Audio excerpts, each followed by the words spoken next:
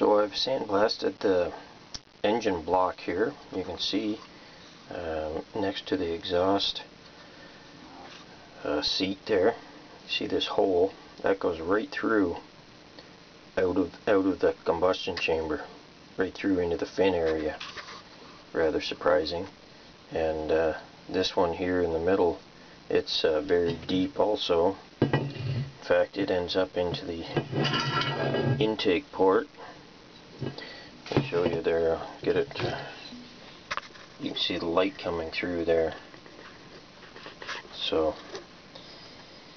to repair this correctly will be quite the aluminum welding job and machining. So I'm taking the easy way out and using JB weld.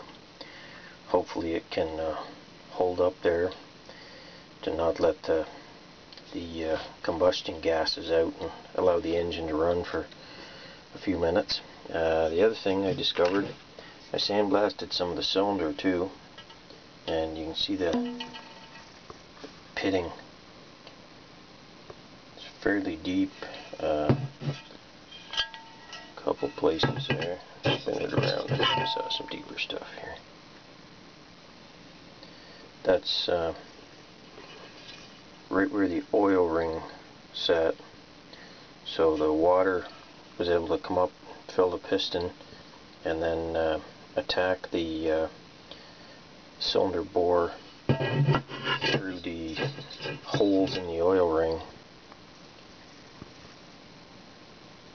So I'll have to fill those with JB weld or something, or there's no hope of the engine attempting to run due to compression loss.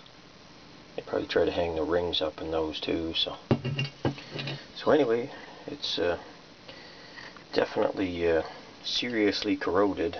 So, but like I say, just trying to get a short run out of it here.